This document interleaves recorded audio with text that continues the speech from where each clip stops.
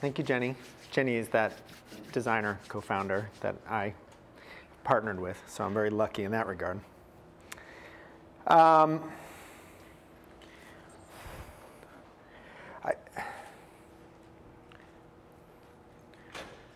There is a lot of talk. I feel like the conversation about the role of design in the creation of technology experiences has changed a lot in the last decade, where people are talking about it all the time, where, I mean, look at all these people in the room, these smart, talented folks who care passionately and deeply about this, and it's great. But I also feel like, well, there is an opportunity to raise the bar in terms of the type of interaction, the type of discussion that we have. So I will speak generally, mostly to folks who are not designers today, but a little bit to designers.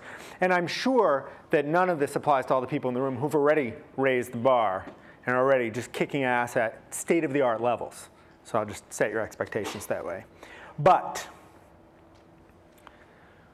when I look at folks who are not designers and who say that they want design to have a role in their organization, on their team, in their product, they say, yeah, man, I'm smart. I know what it's all about. I'm going to get me some designers. And I say, well, do these people really understand design? And I think the answer is typically no. And do they have taste? I think the answer is typically no. I mean, this guy, you know, it's mostly about what they like. I know what I like. I can have an opinion on everything you draw. I know what I like. This guy, you know, he's got that streamlined look. He's got that nice black shirt. He knows what he likes, right? What this guy likes? Pontiac Aztec. Oh yeah, styling. Look at that, he's meditating with that thing. Sorry for all the pixelation, but this picture is too good not to show. His Pontiac Aztec calms him. Ah, now I am sitting next to my perfectly designed car. This car reminds me of the Homer. Have you ever seen the Homer? The car that Homer Simpson designed with the, it had like an offshoot out the back with a bubble, a mother-in-law bubble. It bankrupted Homer's long-lost brother.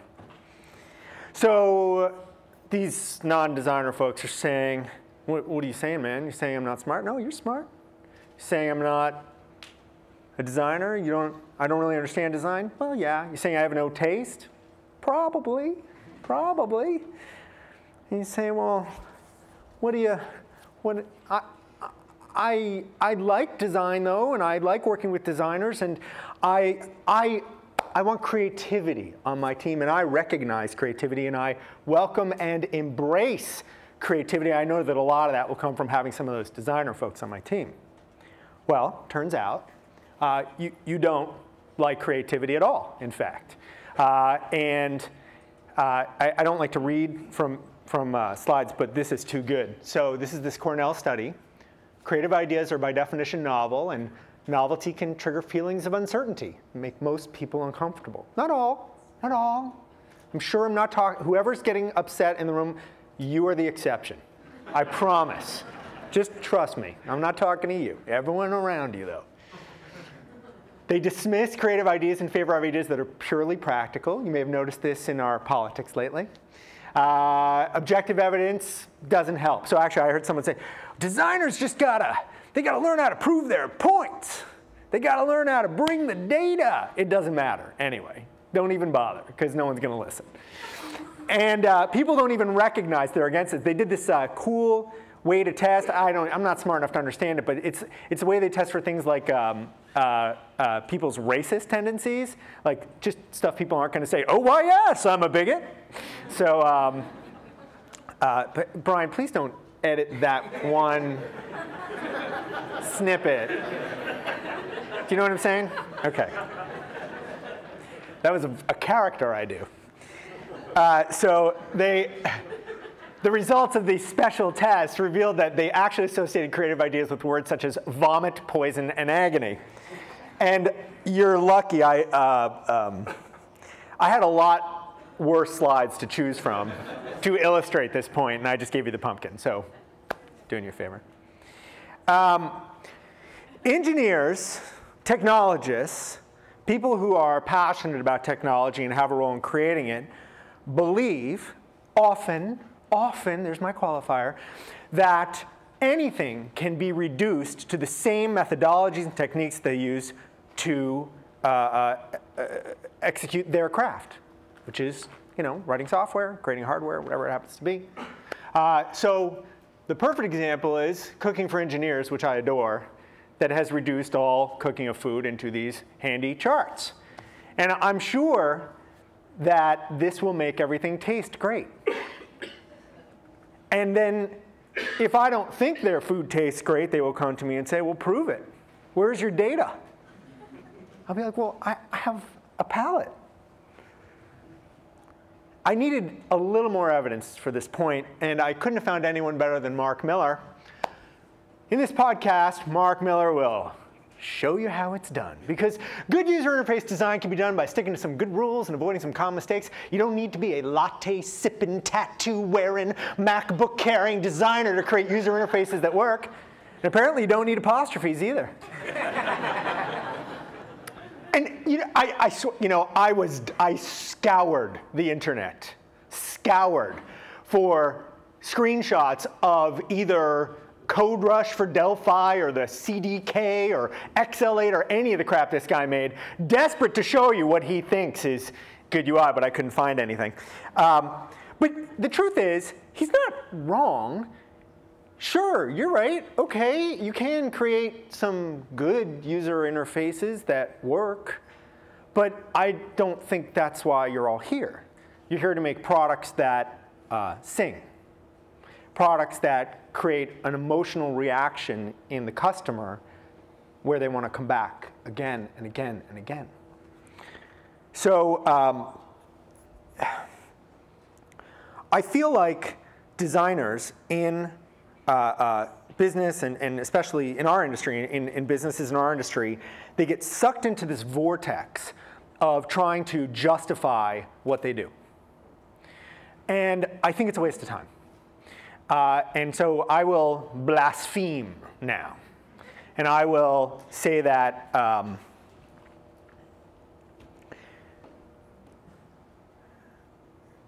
creating the design for a product, creating a product experience, is an opinion.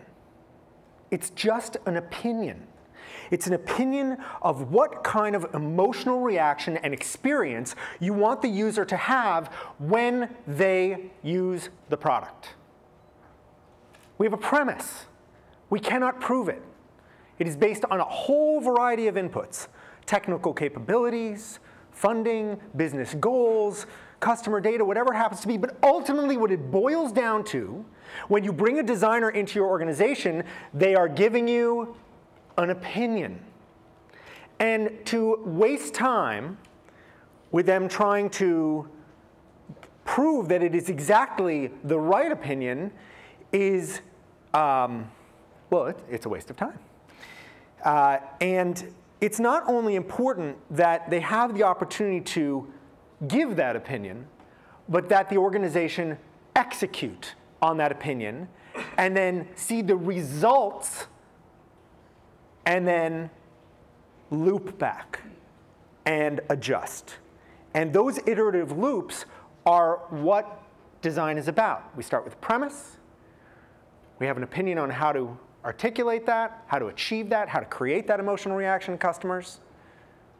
And then we see what actually happens. We are arrogant while we develop it, and then we do a 180 the day it ships, and we become humble. And we listen, listen, listen.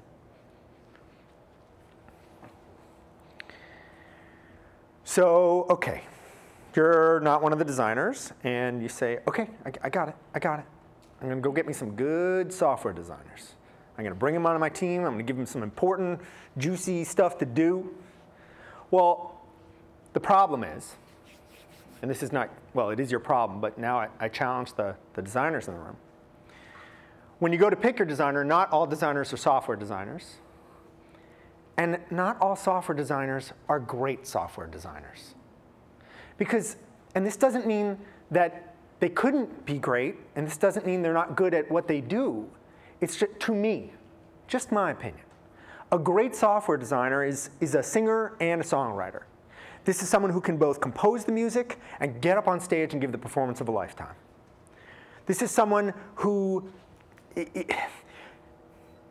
this is not to disrespect the quality of work that someone is doing in a specialized fashion. But I do believe in the world of software design where we have divided up the role of the designer into, well, I will do the wireframes, and I will architect the information, and I will go test it with customers, and I will put some visuals on here which are come from the brand people, and I'm like, come on.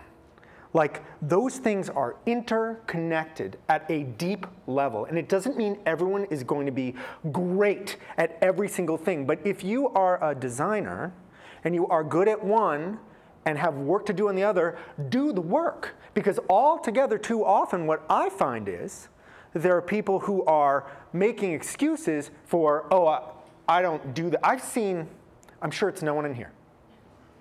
I'm sure it's that guy right there. But it's none of you. People denigrate the thing that they don't do. Insecurity? I don't know. Just like, oh, well, this, when I got to Microsoft, the designers were all like, interaction design, very important, visual design, oh, who cares? It showed in the product. It showed. And also, they weren't good visual designers. So it was convenient. And they were insecure about it, too, because the developers would come and say, oh, can you pretty this up? That's not what I do. I create architecture. I engineer designs. All this words and stuff. A lot of words. Too many words.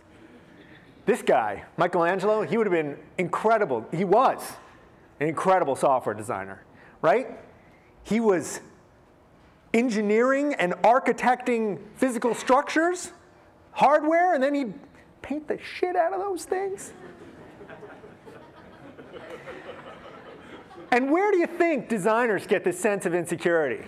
Well, it starts early. It starts at these design schools. I wonder where they get the idea that, like, they need to be engineers. Thank you, SCAD. I would claim is a really unfortunate acronym that I wouldn't use. SCAD alumni are in demand as professionals with triple threat credentials as artists, designers, and programmers. Hey, no. No, no, no.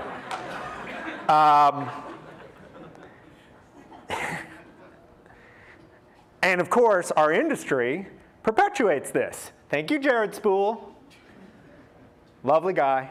He's not even really perpetuating. He's just reporting on what's happening. And what's happening? What does Jared inform us? Well, you see, startups are really constrained for resources. So of course they want designers who can also code. And I say, well, startups are really stupid.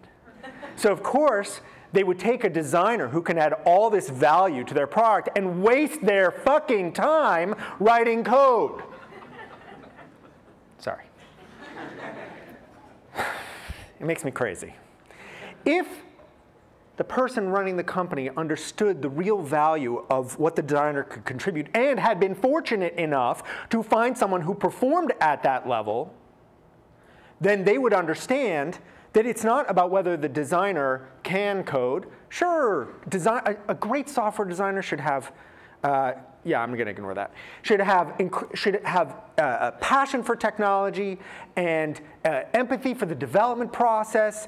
And sure, you got some skill and understand how software works, just like a great print designer understands the paper and ink and how they combine on the press and how to balance that with the cost of how much that annual report's supposed to actually cost and what our budget is and all these things.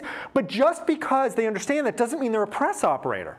It's like saying I'm a publishing house and I'm only going to hire authors who can also bind books.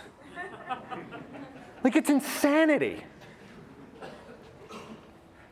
And of course, the designers get all insecure, and so instead of focusing on being well-rounded software designers, right, like I said, they wrap up everything they're doing in like engineering terms, right? Or you even take, and again, no disrespect, because you can come from anywhere and be a great designer, but a lot of times I've seen you get some engineer or program manager type who has real excitement about the design process and wants to do it.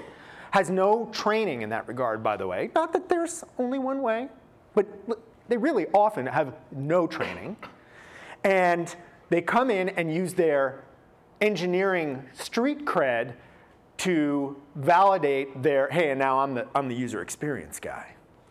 And then they kind of bring in, you know, some visual designers to pretty up their pig. And of course, the business folks and the engineering folks are like, well, can you prove to me which of these is the best choice? How come you picked that one? What about these others? I like that one. And again, now, large companies are big, by definition. They have a lot of different places, and one example is not necessarily representative of the whole company. So Google, I will pick on you briefly, and just caveat that I'm sure, and this is a couple of years ago, and everyone's probably seen this, but I mean, I can't help it. So, team at Google couldn't decide between two blues, so they're testing 41 shades between. I had a recent debate with a developer over whether a border should be 3, 4, or 5 pixels wide, and was asked to prove my case. I can't operate in an environment like that. And some of you, not all I'm sure, but some of you non-design folks may be unwittingly, or wittingly, is that the opposite of unwittingly? I don't know. You may be creating an environment like that. Just by trying to be responsible, trying to do the right thing, trying to be able to defend your choices. But you can't, because remember, it's an opinion. OK, I'm wrapping up. So there's one more thing. So you're like, OK, I get it. I get it. I'm going to let them do their thing. We need design. We need to be design. We need to be like Apple. We need to be like Apple. You know what we need to do? We need our own, oh yeah, we need Steve. In fact, we're going to get Steve. Like, the guy, we're going to get someone that's going to be our Steve Jobs, going to come in, going to run things, going to make it all happen. It's going to be great. We're going to have design in everything that we do. And in fact, yeah, we're going to go get designers, and they're going to have these fancy glasses that they wear, weird colors, and they're going to put up a bunch of type posters up on the wall, and bring in like shit ton of Apple hardware, and they're gonna sit in these really fucking expensive chairs, and we're gonna do it. We're doing the whole thing. Here we go, and we're gonna end up with this.